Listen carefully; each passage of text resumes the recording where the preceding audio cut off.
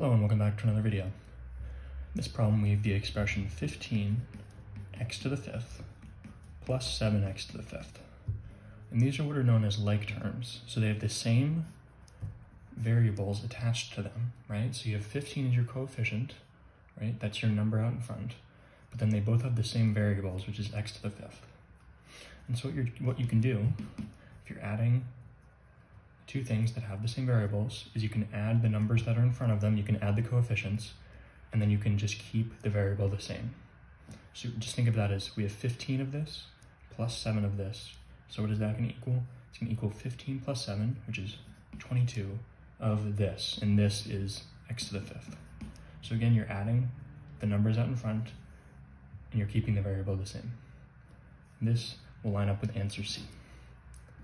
As always, thank you for liking and subscribing, and I'll see you in the next video.